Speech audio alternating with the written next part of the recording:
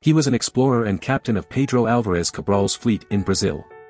He was sent back to Portugal with news of their discovery. He is known for discovering the Fernando de Noronha archipelago. His name is Gaspar de Lemos.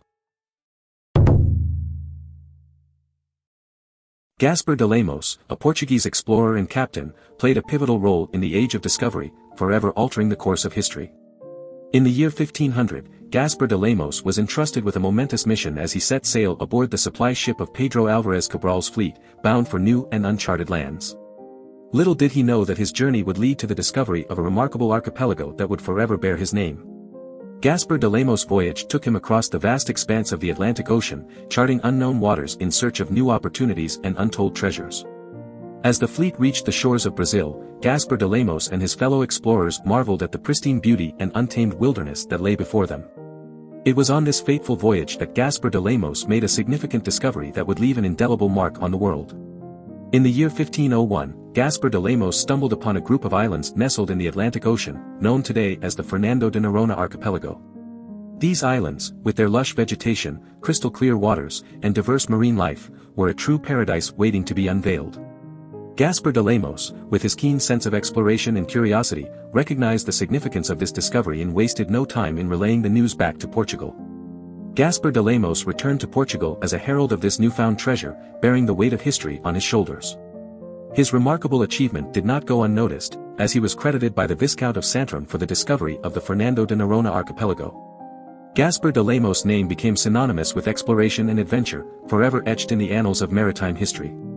Gaspar de Lemos' expedition to Brazil and the discovery of the Fernando de Noronha archipelago had a profound impact on the world. It opened up new possibilities for trade, colonization, and scientific exploration. The archipelago, with its unique ecosystem and natural wonders, continues to inspire awe and admiration to this day.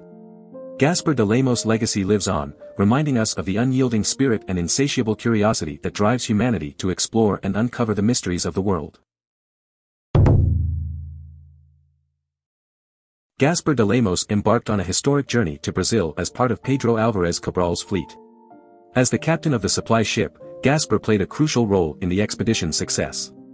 Navigating the treacherous waters of the Atlantic Ocean, they reached the shores of Brazil and made their first contact with the indigenous Tupiniquim people.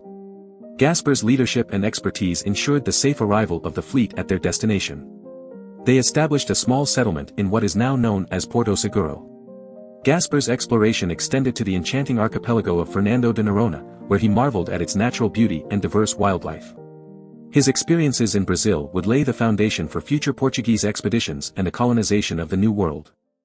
If you want to discover more adventurers on YouTube, make sure to hit that subscribe button for my channel, and don't forget to leave a comment in the section below, telling us which adventurers you'd like us to feature next.